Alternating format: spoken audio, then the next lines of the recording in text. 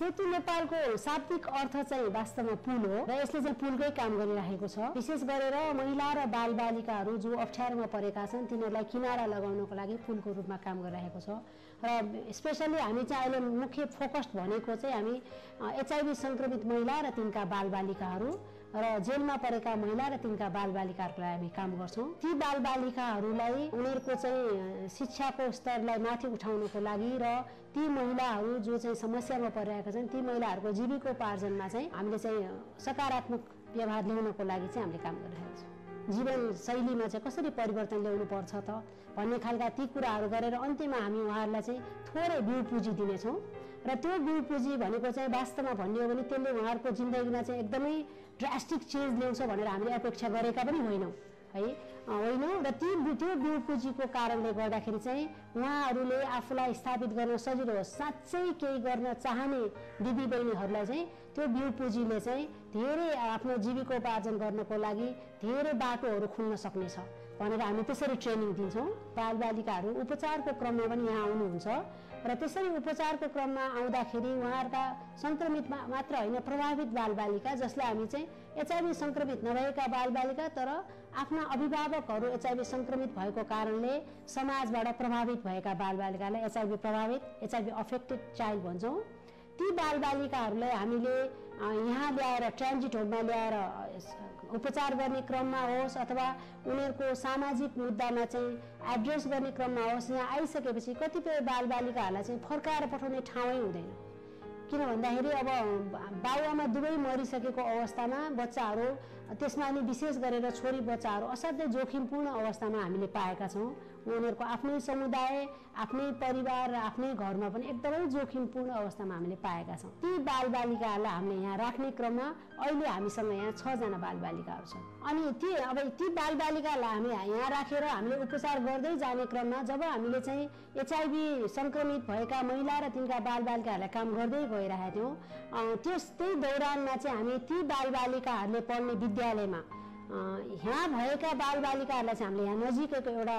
निजी विद्यालयमा हामीले राखेका छौँ। तर हाम्रा ती एचआईभी सङ्क्रमित दिदीबहिनीहरू जसलाई हामीले हरेक वर्षको 70 जना एचआईभी सङ्क्रमित दिदीबहिनीहरूलाई तालिम दिन्छौँ। अहिलेसम्म आइपुग्दा हामीले 20 वटा जिल्लाको गरेर 600 जना एचआईभी सङ्क्रमित दिदीबहिनीहरूलाई तालिम दिइसकेका छौँ र ती दिदीबहिनीहरूका असाध्यै निडी बालबालिकाहरूलाई 100 जना बालबालिकाहरूलाई उनीहरूकै घरमा राखेर उनीहरूकै समुदायमा राखेर हामीले एजुकेसन सपोर्ट पनि हामीले गरिरहेका छौँ। अहिले हामीले एउटा नयाँ खुत्रुकी अभियान भनेर सुरु गर्न लागेका छौँ तर यो चाहिँ हामीले एचआईभी सङ्क्रमितलाई नै फोकस गरेर चलाएको अभियान चाहिँ यो होइन। सरकारी विद्यालय सुदृढीकरण अभियान भनेर हामीले सुरु गरेका छौँ। सरकारी विद्यालयलाई कसरी सुदृढ गर्ने त भन्दाखेरि सुरुवात चाहिँ हामीले 1 रुपियाँ अभियान भनेर सरकारी विद्यालयमा यदि विवाह खाजा राखिदिनु सक्यो भनेदेखि चाहिँ अभिभावकले पनि विद्यार्थीलाई आफ्ना बालबालिकालाई स्कुलमा पठाउने अभिभावकहरू बच्चाहरू पनि जान खोज्ने स्कुलमा त्यो खाजाको कारणले गर्दाखेरि र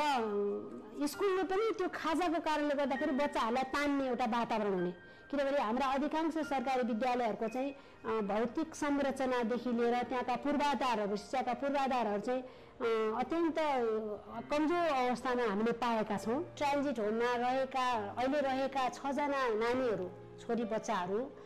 जो हुनुहुन्छ उहाँहरूलाई चाहिँ हामीले कहीँ पनि पठाउन नसकेको अवस्थामा हामीले यहीँ नै राखिराखेका छौँ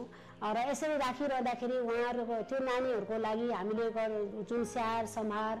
शिक्षा दीक्षा सबै उहाँहरूको चाहिँ होलसोल नर्चरिङको लागि हामीले चाहिँ विभिन्न व्यक्ति अथवा संस्थासँग उहाँहरूको लागि सहयोगको लागि चाहिँ हामीले अपिल पनि गरिरहेका छौँ र त्यसरी गरिरहँदाखेरि हामीसँग अहिले भएको 6 जना नानीहरूमा 4 जना नानीहरूको लागि चाहिँ हामीलाई कतैबाट सपोर्ट आइराखेको पनि छ। तर अहिले भर्खरै आउनुभएको 2 जना नानीहरू हुनुहुन्छ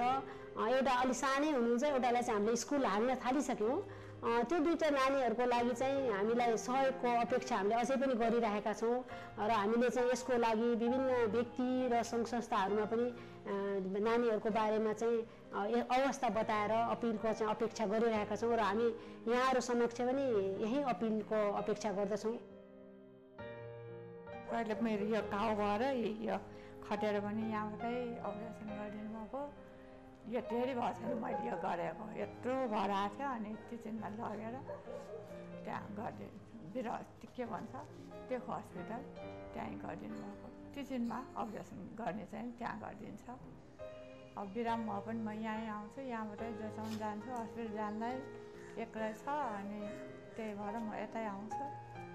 अनि अब जोसँग जाने त्यहाँ भइसक्यो म त्यही भएर अनि अस्ति फोन गरेको थियो यहाँ गीता म्यामले अनि आज यहाँबाटै पढाइदिनु भइरहेको छ मलाई अहिलेसम्म छोरीलाई अब यो 10 क्लाससम्म मात्रै पढाउनुहुन्छ भनेको छ अब छोरीको बिएसम्म पढ्छ भनेर ऊ गरेको छ अब मेरो छैन काम छैन पढिरहेको छैन मैले